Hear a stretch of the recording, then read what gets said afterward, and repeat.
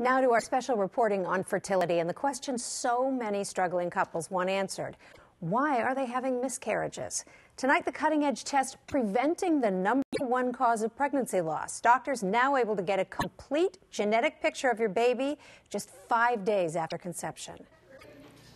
Dinner for 2 right now, but soon baby will make 3. 40-year-old Deborah Fisher finally pregnant after years of trying. I don't think that we would be pregnant without it.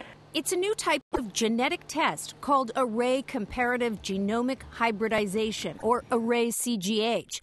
After months of trying, the couple had turned to fertility treatments. We've always had like 6 to 10 embryos. They call them high-quality embryos. Good quantity and quality, seen under the microscope. The perfect recipe for a healthy baby. But once back in Deborah's uterus, they didn't survive. And worse, doctors didn't know why.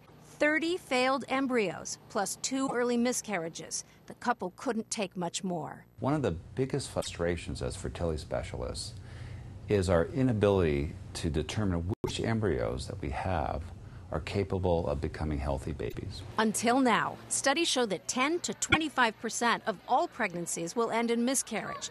But using Array CGH, doctors can now see beyond the microscope to figure out why. Most miscarriages are due to chromosome problems in the embryo, either an extra chromosome or a missing chromosome. Now with this technology, we can determine that an embryo is normal and therefore much less likely to miscarry. Removing cells from the embryo, doctors analyze all 23 chromosomes.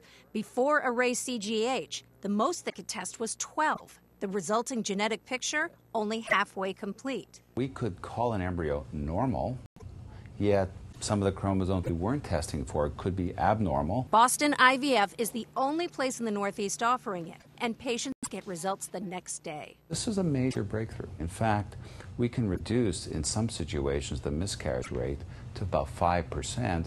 After testing Deborah and Dan's embryos, doctors discovered only 10% were genetically normal, implanting those embryos in Deborah's uterus. She's now due in July. Every time I hear of somebody who's going through IVF, I think, stop wasting your time. Get the test. Certainly big news. And right now, this test is only available to in vitro fertilization patients. However, there's hope that in the future, more women will benefit from it. Doctors are just starting to screen a mother's blood for fetal cells. And experts think that in the next few years, they'll be able to test those cells from the mother's blood for chromosomal defects in the fetus.